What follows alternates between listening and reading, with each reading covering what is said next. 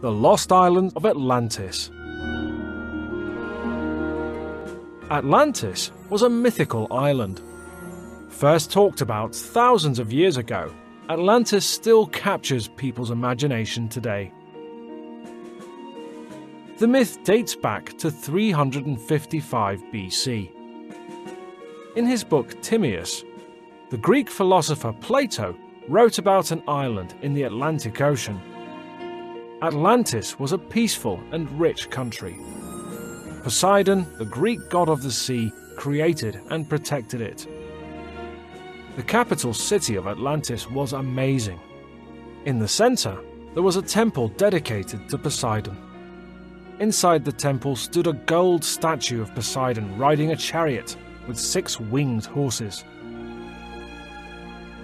The people were very rich. They were mostly sailors and traders. They had large ships and sailed all around the world.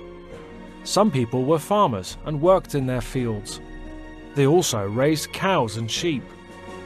The kings who ruled Atlantis lived in beautiful palaces. Their walls were covered in gold and silver.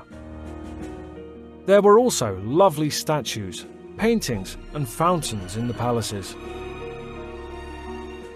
People lived happily until one day a terrible earthquake struck. The island disappeared into the ocean. Only a few people survived to tell the story of the great empire.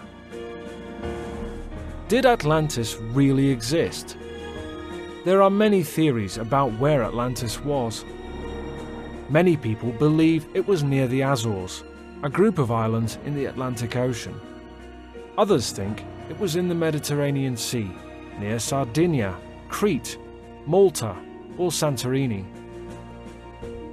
The area between Crete and Santorini in Greece may be the most probable.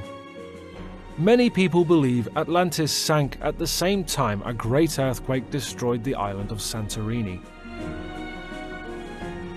What do you believe? Did Atlantis really exist? Will we ever discover where it really was?